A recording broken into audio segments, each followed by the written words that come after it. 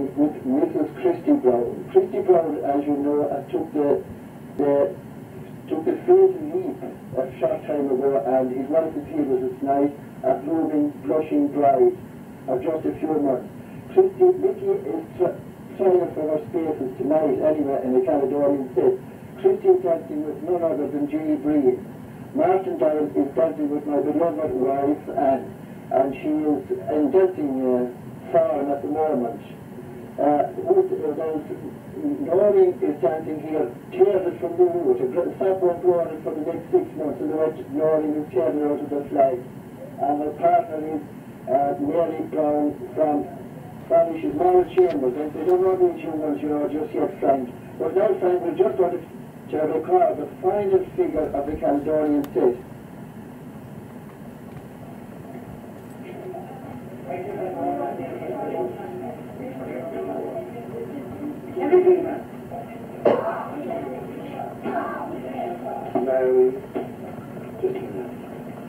Incidentally, Frank, I forgot to mention that Donald Campbell is here with his arms around the young lady in the corner and the word of him, and he's just looking down at the dancers. But don't tell Mrs. Campbell about it. He's doing fine in the hill. He's now taken into action. I'll name a few reps here later on for you, Frank. So at the moment we'll go ahead with the Caledonian set. I noticed that Donald Cameron had just taken the floor here. I don't mean that he was taking it away with him, but he's just getting on the floor to dance the Caledonian set with Mrs. Reeves and other kitty today.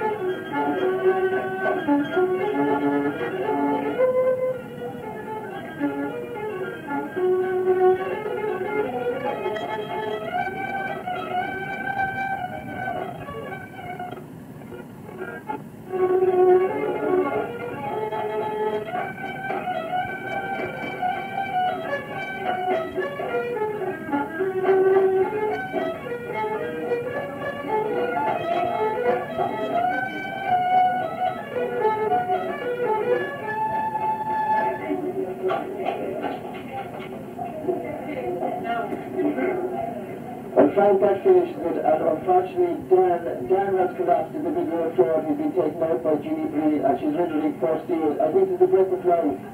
You know the way you breathe into that mouth. That's what they're at out in the front lawn at the moment. Martin Doyle is here, and unfortunately his brace has just burst as he was around the last turn, and his pants fell on the floor. But Nora has appeared with an eagle turn. I think everything will be alright in a few minutes. Christy Brown is here, whose face is beaming over with a smile at the Dean Martin with the sharp pants in the middle of the floor. Mickey Brown has fallen into a bottle of Guinness at the moment. There's nothing sticking out at the moment with his 2 legs. But I think he'll be alright after a bit of first aid by Greta. Greta's here, and you know she arrived with a bit of a turkey. She said the fox still has left her 1 or 2. There's a few more here too. Mrs. Burke, in other words, Mary Kate Mead. She's still here as large as life. Mary Brown is also here. Mary Burke is sitting beside me here, and she's beaming at me at the moment with 2 lovely eyes that actually bring a cat out of the dairy, Frank, or a bird out of the tree. Margaret Corry is here, or is she Campbell? I don't know whether she's Campbell or Corry, but she's both of them, I think. She's here behind me, her arms folded, and she just seems to be enjoying the whole lot. There's a couple of more little fellows here. There's who's the little fellow over there? They're Martin McGrath, and I don't know their names. They're Jimmy and Tommy and Nicky and Paddy and the lot of them. But Grace is here, and there's something going on with Grace's garter at the moment. She's gone away down after it, but I think she'll get it right. She says garter, but she's actually the garter that gasted and burst. So that's the whole trouble, you see. Maureen Brown is here. She's rendering first year. Very fortunate we have a nurse amongst the crowd tonight because they're very unruly. Anne O'Neill is a stranger on the hill, is she? She's from New York, and she came over here, and she came over to kiss the Blarney store, but unfortunately she wasn't able to get down to the Blarney store, but she found a little fellow in the hill who had kissed the Blarney store, so she kissed him instead, and everything is all right, and the little fellow is none other than the bow Lito himself, Lito O'Brien.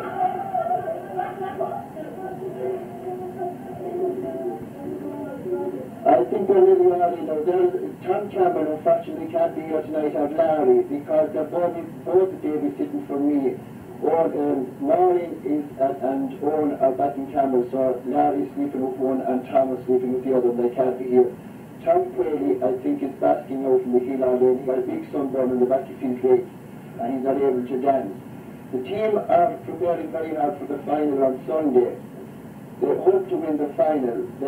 They're giving 3-1 against Cooraclare, but we're nearly certain to win it. There was a good match in Lahinch on Sunday, and Milltown went down, were beaten by Kilmurry Ibricken, and the lads here say they have no trouble in dealing with Kilmurry Ibricken, which proves that they have no worries at all about Shannon Gales. However, before this reaches you, you will probably have the result of the final championship, which I hope will be Cooraclare, without doubt. It's Cooraclare all the way this year. So, Frank, we're hanging over now, we're cutting out now for a while because I'm sure that we all want to say something to you. Jean is here and she's beaming out of that Rogushai from under Dan's elbow. He's back now and he seems to be quite alright. Martin Down's pants is back in position once again. Grace's garter is still okay, so we'll start off with another set and we'll hear more from us soon. Cheerio, Frank and Lena. And by the way, Lena, if you are baking, don't forget to keep a bit of the cake. Mrs. McGrath, that's Nora, had a lovely cake here tonight, but it couldn't compare with Lena's baking, especially when you pinch it from behind Lena's back and eat it outside the door, as Frank and myself did one night long ago. So cheerio, Frank, for the time being.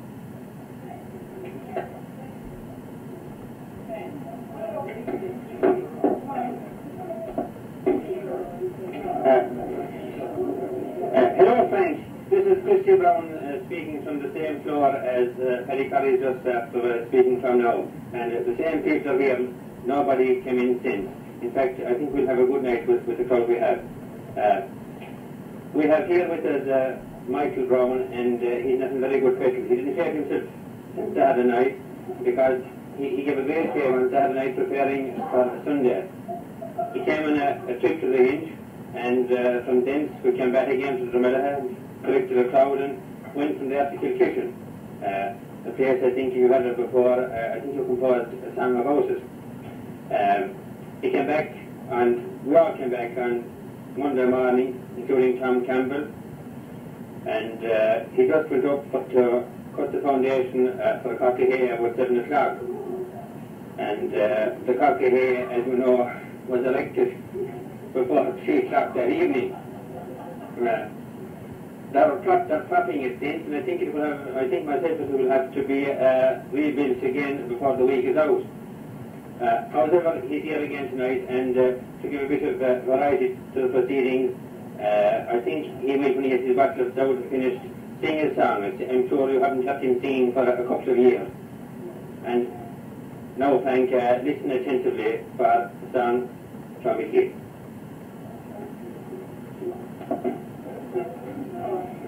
Darling, press me to your bosom as you did in days of yore.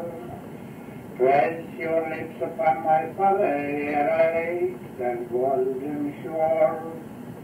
Life is flummy, gently fading, soon I'll be sweet aboard. And before I go, I ask one favor, lay my head beneath the wall. Darling, what you said around to me when you gave your heart and hand. But there were roses on your cheeks, love, and you only with her. One more kiss for I am dying, going beyond our every wall. And let my grave be like your cheeks, love, covered with the blossom wall. Here trust the shadowed lily, what again did it all, where the pink and violet mingle, there my envy is all. Hello, Frank. Hello, Frank. You would like, I'm sure, to hear somebody from the village of Cooraclare, who is now married in Dromellihy to Paddy, and I think her voice is as good as ever. So now I wish to introduce Mary Kate.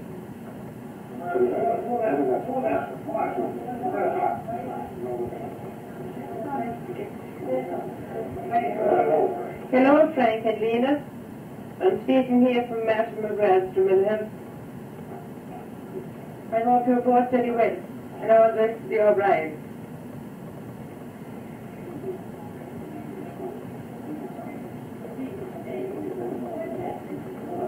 Midst pleasures and promises, so we may run, be ever so humble, there's no place like home. Home, home, sweet, sweet home. There's no place like home. There's no place like home. Well, thank you. This is Mary Kate's contribution now. It gives me great pleasure now to tell you that Jimmy Green is limbering up in the corner but to sing you a song. She's full of nostalgia, and now here she comes across the floor. Hello, Frank and Lena. I hope you're very well. Paddy Corry is here beside me. He's picking me, so I can't say very much, Frank. Don't we want more to the Christy second? Brown is at the other side. And this is the class too. They're quantity. Baby. Oh my God. Hello, Frank and Lena. This is Mary Burst speaking. I can't believe that Ginny Breen did such a mess in that. Isn't she an awful girl? And she's with me all the week. Ginny's going to sing for you now. Come on, Ginny, and sing a song. Hello, Frank and Lena. This is Maureen Brown speaking, but I can't sing. I'm sorry. I'll hand you over to Mamie Burke. That's right. Sing a song now. Hello, Frank and Lena. When are you coming to Ireland? We'd all love to see you. Wish you were with us in the hill tonight. We're having a great time. Hello, Frank and Lena. This is Grace. We're excited like it. You're right, kill you over my turkey cock. Hello, Frank and Lena. This is Kitty Constance. We're all well here. Hope you're the same. Goodbye for now. Hello, Frank. This is Brenda Brown. Hope you are well. I'm home soon. That was Noreen, bro. That was Mickey's little girl. You see, they're all very shy, Frank. This is Paddy Corry speaking again. We're trying to get them all to speak. Nora. Mickey Brown is coming. He has something else to say to you. I don't know if this is bad or good, but no, Mickey, I wouldn't say that is very good. Hello, Frank, and Lena, and Tana. And Lena, when you come home, we got to do big dance again. I hope you won't forget my dad's going home with you. Goodbye, Frank. Yeah, that was Mickey Brown. So now it is all coming out. I never knew that he went home with you.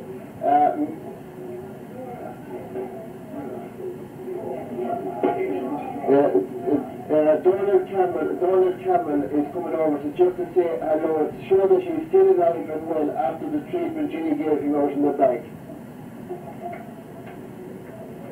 Hello, Frank. Meet me at the depot when I get back in 3 weeks. Have a no offense because I lost mine here. And I'm still out.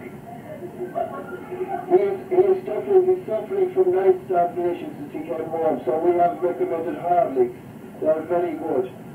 And Mary Burke is going to sing a little verse for you now, just a short verse, Brian. Just hold on now, and Lena, I hope you listen to all this. I know of the Wiscott, it's a spot on great plain. It lies in old Ireland, and I'll tell you its name. Oh, I can't think of it anymore. It's my own native birthplace, and it's on Irish soil, and they call it Londonderry on the banks of the Clyde. I was young, I was foolish, like the rest of the boys. I hadn't money sorrows, nor yet many joys. I worked hard for a living, and it's hard I did toil, far away from Londonderry, on the banks of the Clyde. So now, to conclude and to finish my song, I hope in those lines I haven't said wrong. If you want to see Ireland, travel Erin's green shore, and come down to Londonderry on the banks of the Clyde. Well, as you know, that was Mamie Burke, but now Martin died just to say hello to you, know that he has adjusted his pants at the right angle. Hello, Frank and Lena.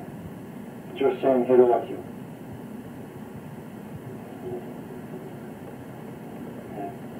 Hello, Frank. Here are three in the house as well, three budding footballers, three members of the minor team, which is expected to win the minor championship this year. And I will now call on Michael Brown, a son of Mickey's, the stalwart, and I can tell you he's much taller and he hasn't half the talk. Nevertheless, he will say hello to you now in just a moment. Now, Sean. Hello, Frank and Lena. We're just after coming from training and we expect to win the minor championship this year. Now, this is Michael Queely, son of Tomas Queely that you mentioned, at least that we heard you mentioned in the record that Noreen took to us. This is now Michael. He is one of the foremost members of the St. Lennon's football team of this year and of the Clare Minors as well.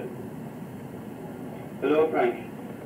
I don't know, I have not much to say. We just hope to win the minor and see a whole lot this year.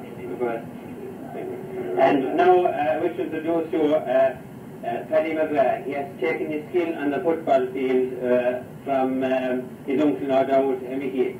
And he is, as you know, in college in Dakar in Dublin.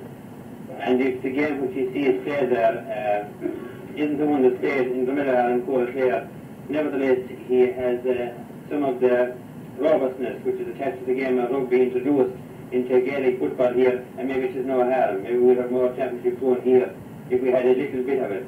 So here is Paddy McGrath, son of Martin's. Hello, Frank and Lena. We hope to win the minor this year.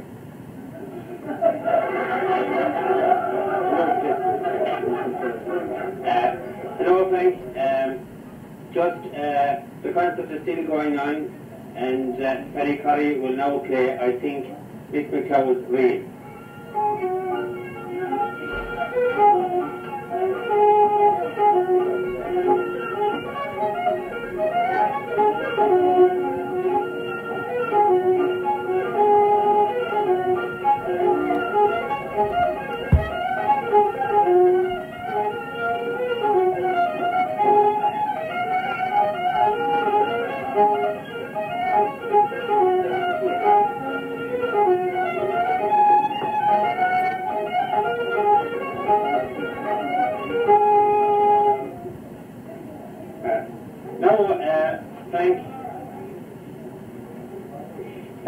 Paddy has just concluded, and now I think that he will play a slow air.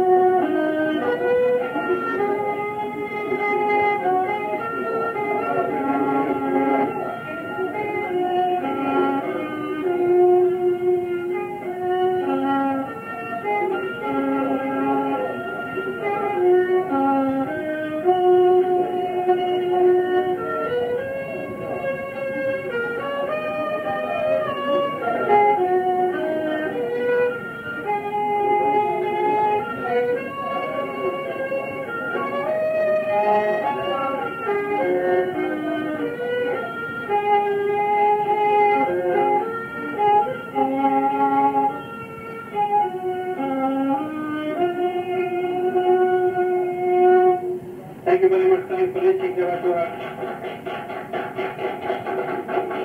Thank you very much, Frank, for listening to what you have listened tonight now. And by way of variety again, I would ask somebody to sing a song that he hasn't sung for years, and he doesn't sing any place, and he hasn't been out any place at all lately. So this is Mickey Brown now for to sing again for the first time in a couple of years. He's trying to think of the words because it's so long since he sang. Where him out, where him in the kitchen with it.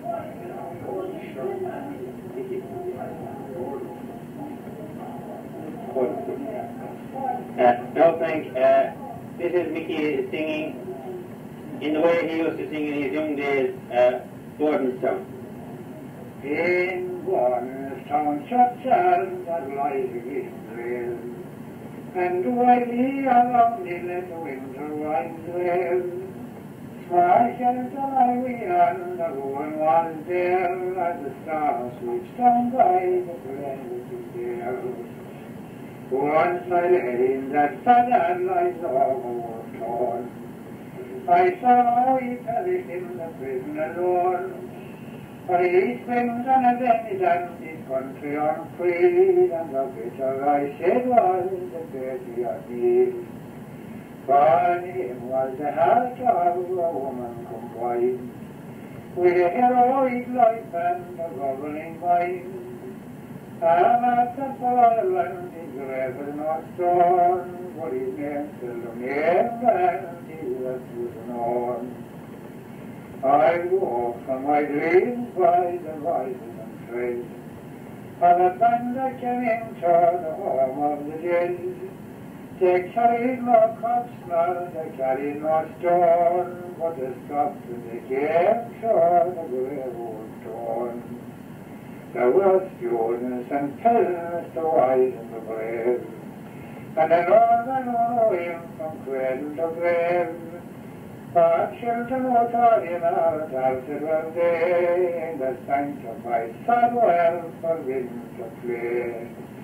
And an old man who sighed was mourning their sin. We'll come, sir, to weep where young wolf torn his leg, and we're going to raise him a man in two, and the plain one yet did fall the simple and true. My heart overflowed and I blessed his old hand. I blessed him and blessed every one of his band. For sweet is to find that the faith from the mail, but the downside and call out that Lord will reign. In Bordenstown churchyard the light is being grave, and while around in little winter winds wave, small shelter I will, far better the soul in the roll and the glow, and light in the nation can build in a soul.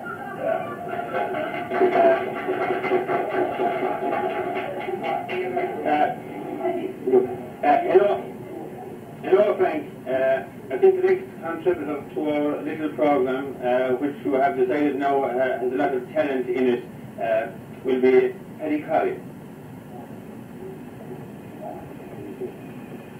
Hello, Frank. You know me and my singing. I have only one note. I got it from Lynn Crosby. He was glad to get rid of it, I heard. But however, I'll try sing you a very difficult song, which I learned from at a place called Cooraclare in the county of Clare, at a place from a man by the name of Frank O'Brien. I was born in Killarney one day when I was young, and that's the reason now me boys of Blarney's on my tongue.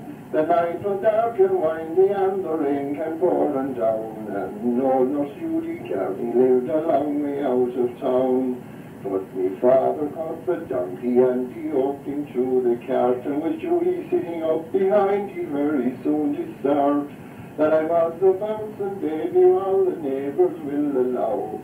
Sure, the girls are ran to kiss me, but they wouldn't do it now. When I was only 12 months old, my likes you wouldn't find. Half my hair was black and glossy, all curled down behind. They fed me with a bottle in a most peculiar way. Sure, they shoved it down my throttle, and I had to drink all day. And when summertime came round again, and bathing did begin, all the girls they all took off their clothes, and with me they'd go in. They'd swim and float around, not a wrinkle on their brow. But I was a little gossoon then, but they wouldn't do it now. They'd take me in their arms, and they'd throw me like a ball. I wouldn't let them do it now, for fear they'd let me fall. When I began to cut my teeth, I used to cry all day. Sure, the girls are running to me, and this is what they say. All in places took me does his little took me. I look into their faces then, because I couldn't speak. And if I got too noisy or kicked up an awful row, sure they'd take me in to sleep with them, but I wish they'd do it now. That was composed by Lena O'Brien and put to music by Frank O'Brien, late of Cooraclare. Hurry up home, Frank, because there's room for lots of songs and amusement in the village, and it's dead without you. Come home quickly.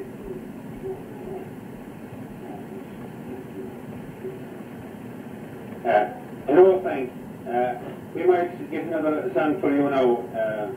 My wife Maeve might sing a verse or two.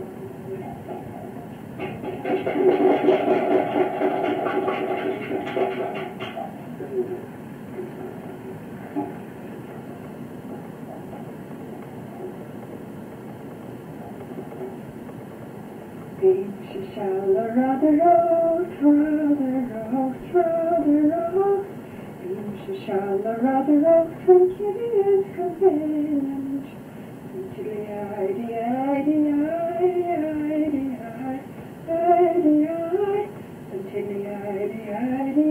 When Kitty is convenient. Weinen Poren an the sting, Weinen Poren an the sting, der Kitty star out there. Until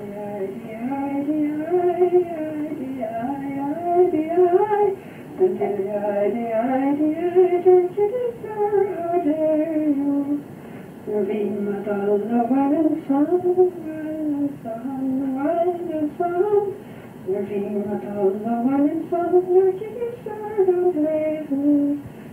Until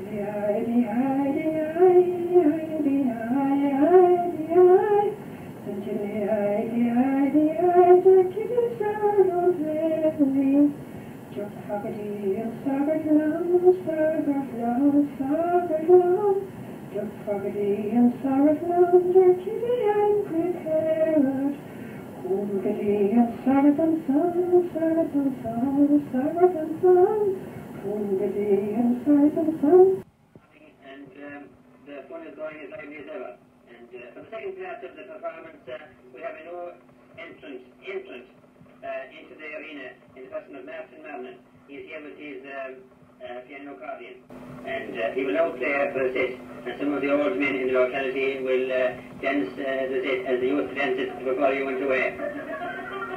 Paddy, Corry and Michael Brown and Martin McGrath.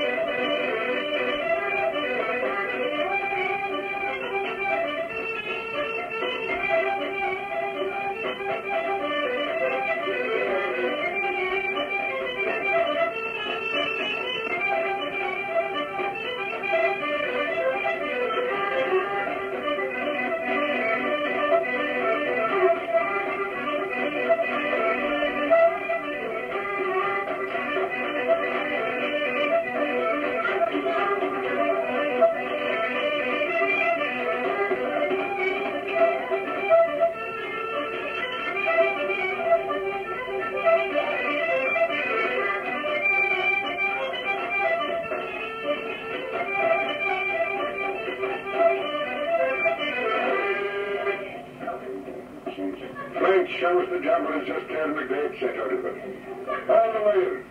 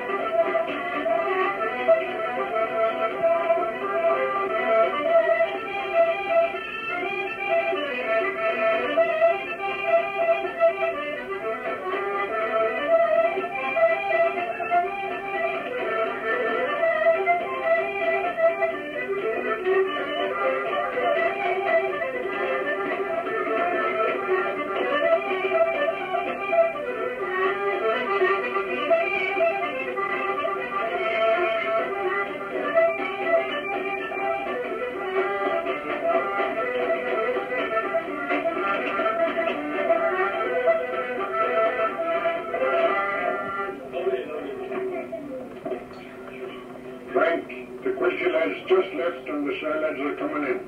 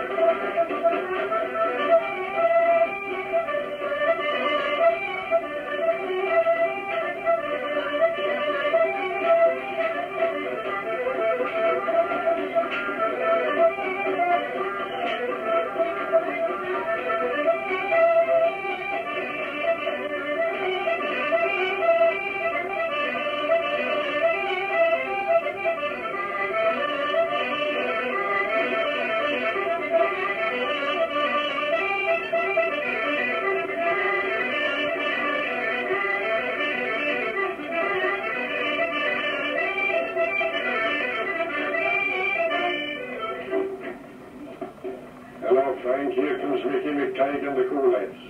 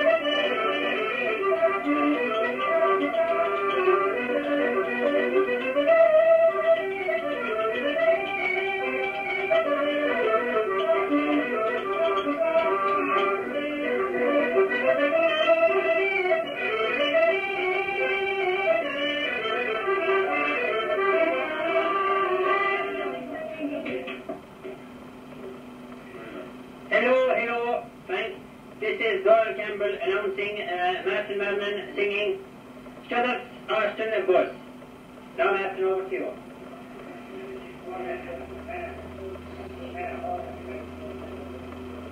The 14th of April is the day of the year, and that in the champion that day did appear about an old Austin with mileage solo, John Stothers and Mike said that they'd have a go. Toodle-oo, toodle-ee, John Stothers and Mike said that they'd have a go.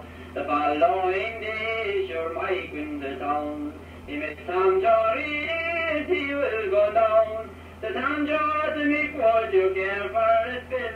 Wait a second to see I was out to Charles Flynn. Toodle-oo, toodle-ee, wait a second to Mike, I must talk to Charles Flynn.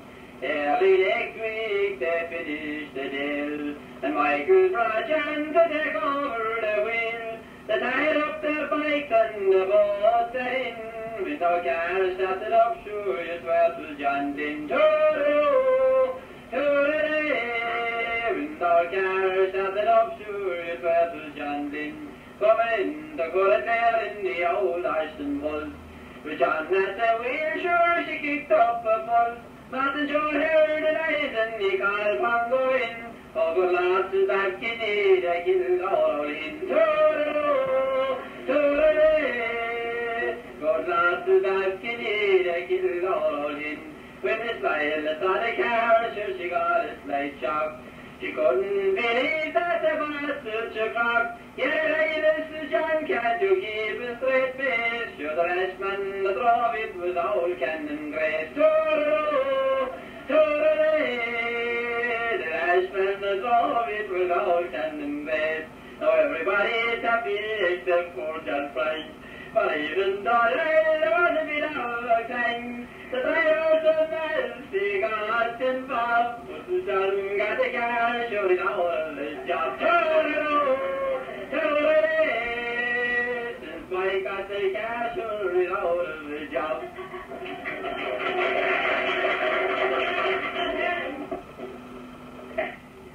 The second part of that song now is by the same singer, the Bunny Labouring Boy.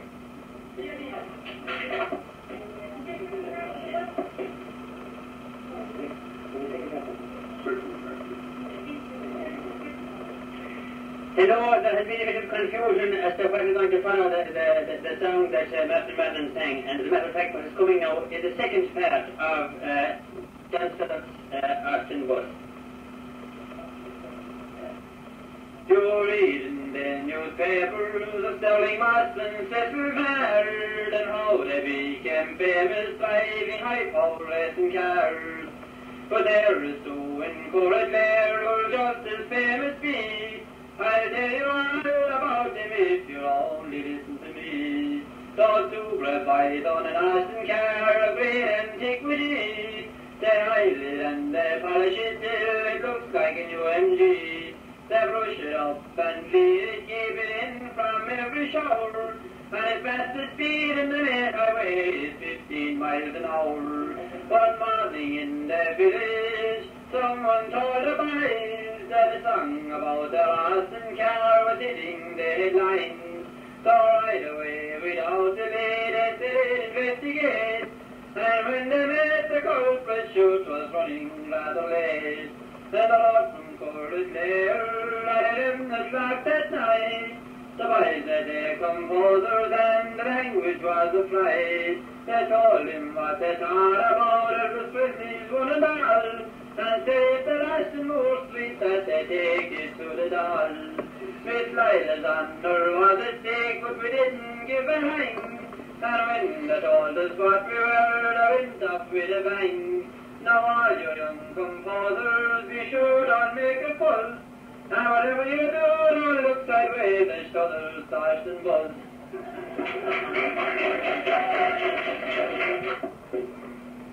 Well, now Martin McGrath will again sing a song, and the song is one that Tom X-K maybe is famous for. You know, Frank, is the play that Thomas McNamara wrote this year and was produced by the Cooraclare dramatic group. Well, the central figure in the play, I understand, was Martin McGrath playing, and particularly his singing of the Bonnie Dabbling Boy. No, Martin. As I stroll out good evening, all in the bloom of spring, I overheard a damsel fair most grievously did sing, saying, "Cruel, cruel were my parents' bird, and I'll be now deprived the company of the one I love, my bonny labouring boy. His cheeks they are of rosy red, his hair just like the sloes. He is of good behaviour, no matter where he goes. His good sight is near and mild, quite handsome for to see. And if I had my will, I would be still in my love's company. So come fill your glasses to the brim, let toast go merry round. Here's a health to every man who ploughs and sows the ground. When his day's work is over, sure 'tis home he'll steer with joy. How happy is the girl who gets the bonny labouring by. Oh, daughter dear, why do you talk so strange? You cannot marry a labouring by the world far to range. But a noble man has fancied you, great riches you will enjoy, and you cannot throw yourself away upon a labouring by. So come fill your glasses to the brim, let toast go merry round. The people grand within our land of fame and great renown, with golden store and welcome o'er, and friends so proud and high. Don't forget, my dear, your notions here of a bonny labouring by. Oh, mother dear, your talk is all in vain. This noble man you planned for me, his love I'll never share. I'd rather live a humble life where time I would enjoy, and I'd wait in bonny prospect for my bonny labouring by. So come fill your glasses to the brim, let toast go merry round. Here's a health to every man who ploughs and sows the ground. When his day's work is over, sure 'tis home he'll steer with joy.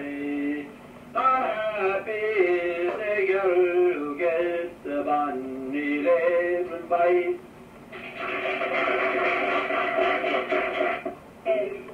This is Nora. Sorry, Frank and Lena, you can't be here tonight. I can't say any more of it like I just alongside me, Dora. Goodbye, Frank. Next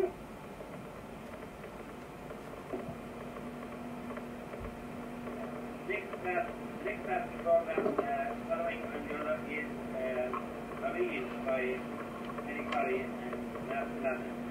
Last one next time. After that, you will have a big silent party.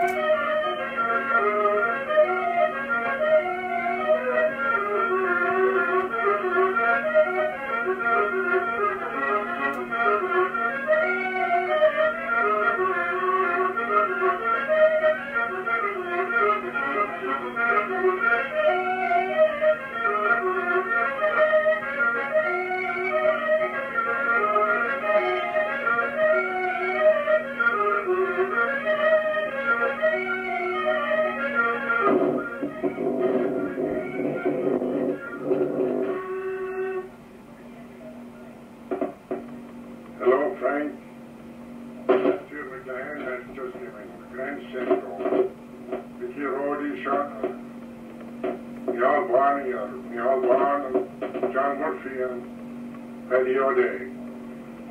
All did you hear this?